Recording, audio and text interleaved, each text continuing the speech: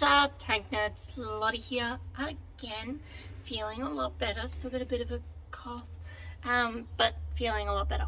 Anyway, today we are going to be going through the Brent gun carrier, specifically the cut down one that I'm currently seated in, and I will show you how it all works and some of the interesting side effects of the way that these were built.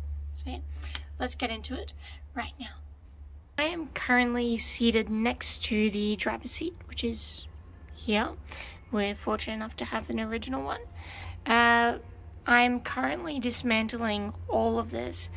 I'm doing this video right now because this is going to be my next job, pulling all this out. So while I have this opportunity, I would like to, I would like to show how it all works. We'll start simple and we will get more complicated. Simple. Throttle / accelerator comes down to this linkage here, goes all the way through under my knee to the firewall, and then to the engine, which would sit on the other side of the firewall here. Likewise, our clutch pedal goes to this stick rod again under my knee to the firewall and to the clutch assembly in the back there. The brake, this is where things get a little more complicated. This is our brake pedal in the middle. It connects to these two bell cranks. That's important, we'll get to that in a second. And it pushes these bell cranks forward and back. You'll notice that there are two of them. One of them comes down here under my other knee to this bell crank and to this rod here, which goes behind me. The other one goes off to that side, and pretty much the exact same setup to the far side. Now these two go all the way back to the brake drums. So there's one there, and there's the other one over there. So that's pretty straightforward. And all the brake does is just push them on and off. The reason there are two is because when we come up to our steering wheel, this just works on a simple right angle gearing drive, and it turns this whole rod clockwise and counterclockwise, which turns this bell crank left and right. Taking the bolt out of this one, but essentially it bolts into these two here, which are the bell cranks from the brake drums. So these are all connected. Essentially what that allows you to do is when you go full hard lock, this one is rusted sadly, so we can't go all the way just yet, but essentially, as you can see, I am turning left, which turns this bell crank to the right, which means it pulls this one over to the right. So this is being pulled backwards. In turn, that rod is being pulled backwards into the hull, and it activates the left-hand brake. So when we turn left, it locks up this side of the track, and then this side has all the power and pulls around. I'll discuss that more when we get to the back of the vehicle. Now, there are two more bell cranks on the steering assembly, and these are quite interesting. They run backwards under the firewall to, if I can just get the camera on it, they run to this plate under here. I'll jump on the other side in a bit and show you the other side. Likewise, you can see the other side here. Same again, it goes under the chair and through the firewall, and it goes to the plate under there. Now this is because, camera around, now this is because these LP2s, which is the model of carrier, they have what's called a bow tracked steering system instead of the traditional clutch brake steering system as found on the vast majority of vehicles, tracked vehicles of the time, this one actually warps the track. Actually, track warping is the correct term, but bow track steering also works. But essentially it warps the track by forcing the middle suspension station to actually move laterally, left and right.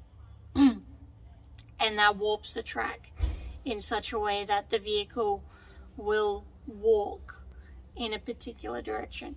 It's not very good for low speed steering, but at high speed on a road, it's quite effective. I don't like it, and there's a reason no one else does it. It's only been done on more or less this vehicle. We will get into that in a second.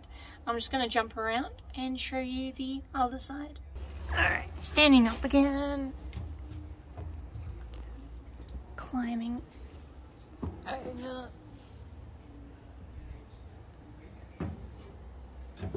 And back into the hole. Okay, just to recap, these are the two rods that go to the brakes, and these are the rods that come from the steering wheel. This one here, and they go to this plate here. Now you'll see that this plate is a particularly sort of interesting sort of shape. It's basically flanged on one side, so as it turns, this goes left and right, it pushes on these rollers. You'll notice there's one on that side and one on this side, so essentially the whole plate just turns left and right, and that forces this entire axle assembly to pivot, to move laterally left and right, which means that whatever's on the other side of that actually moves in and out too. So that's how it works on this side. You can even see the rollers. Oh, well, my finger's out of the way. You can see the rollers that allow it to move back and forward. It's a really, quite honestly, very rudimentary sort of setup. There's no real fancy engineering going on here. This is all just lubrication and rollers. Nothing fancy. And yeah, it's all controlled by the steering wheel, which means the steering gets quite heavy. This is the reason why I can't turn the steering wheel. It's because it's connected to here, and that plate is just rusted on at the moment, so this is probably rusted in there too. This entire assembly can't move left and right, which is problematic if you ask me. Before I move from here, I'll just mention that plate there is where the gear selector goes, and it comes through that little hole there. I moved it yesterday, and it moves to the gearbox, which is behind me, or would be behind me. There's nothing there at the moment. Okay, I think that's it for the inside. I'll jump outside and show you how it all works out here. The one advantage of having a cut hole is that it's infinitely easier to get in and out of. There we go. Okay, stepping back to admire the carrier for a sec. We have our sprocket, one of our rear suspension station, and our front idler. This is our middle road wheel assembly, I guess you'll call it, / suspension assembly. This entire three-wheeled piece is what moves forward and backwards. You'll notice that it has the return roller on it, which means that it's not only bending the bottom but also the top of the track. I'll show you on the other side where we have left the track on. So you can see they sit in there, and the road wheel sits on the top here. The carrier is off the ground, so there should be slack in the top here, but just because it's off the ground, the track is hanging down.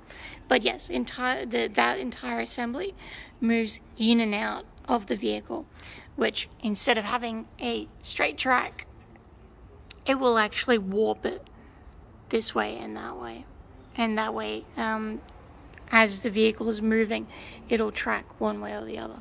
But again, only really good on flat surfaces, mostly flat surfaces, and roadways going at high speed, which, to be fair, they were kind of designed to, you know, go longish distances, so it kind of makes sense to a degree. Now, as we come back, we have our diff housing. So obviously this is what gets all the power, and it drives both sprockets. Now what's interesting to note is that unlike traditional carriers or tanks of the time, this is not a clutch brake steering system. It is purely a braking system. I'll show you one, the spare one that we got lying down here. So again, here's the diff. It is a single diff, which means when one side is locked up, all the power is going to go to the other side. But because there's no clutch in either of these, it basically acts as a pure, straight braking system. I can even show you part of the inside. Probably not the best example, there's nothing inside. Anyway, yeah, so basically how you would drive is with the steering wheel, you would pull it left or right, and that would gently angle the carrier left and right on the road by warping the track. When you want to do a hard turn, you pull it all the way down, very much like in the same way that you would pull on a tiller for a traditional tank or carrier, and that would lock up one of these brakes, forcing all the power in the diff to go out the other way. So you're still locking up one track. You can't really, I suppose you can, by slowly increasing the pressure on the brake, it'll slowly push more power out the other side. But I personally think that is a really good way of burning out your brakes. So that's why when you see these driving around, they're quite jittery from what I've seen, and you got to be really forceful with the steering wheel, because that's a lot of friction pushing those in and out, and then you're having to actually fight because there's no clutch in these. You're fighting directly against the drive. For those who don't know, typically the way a lot of these older vehicles worked is as you pulled on the tiller, the first section would actually disengage the clutch. So you would essentially have two of these, kind of, and one of them would be what you would traditionally see as a clutch, like on a gearbox, like over there. And that would disengage, it would disengage the clutch, which would reduce power. There we go, just got to get this right in my head. Yeah, it would reduce, it would stop power from getting to one wheel completely. And then all the braking force is purely just to slow down the vehicle. It's not actually fighting against the diff itself. And then all you would do is just replicate that on the other side. And the braking, instead of having to have two linkages, well, you would have to have two linkages at one point. In my mind, it works a lot easier. So you'll have to believe me. I prefer the clutch brake steering system, but this is certainly an interesting way of doing it. I don't think I'm explaining it perfectly. I will probably go to a whiteboard in the future and do a lesson on clutch brake steering systems. But it's super easy once you get your head around it. And that's what a lot of vehicles of the time actually used. But these are just straight up brake drums, for lack of a better word, which is quite interesting. There we have it. I think that's just a quick little run through of how the steering on a Bren gun carrier works. I'm excited once we get this one all up and running. We can actually show you how it actually works. At the current time, both of these steering assemblies are completely frozen with rust, which is not good. I'm just gonna stand here. Yeah, so hit like and subscribe, I think, if you enjoyed this video. Leave lots of nice little comments, and yeah, ask questions, ask plenty of questions. I think that was just a quick little overview, but yeah, it's how I do. So I will see you on the next one.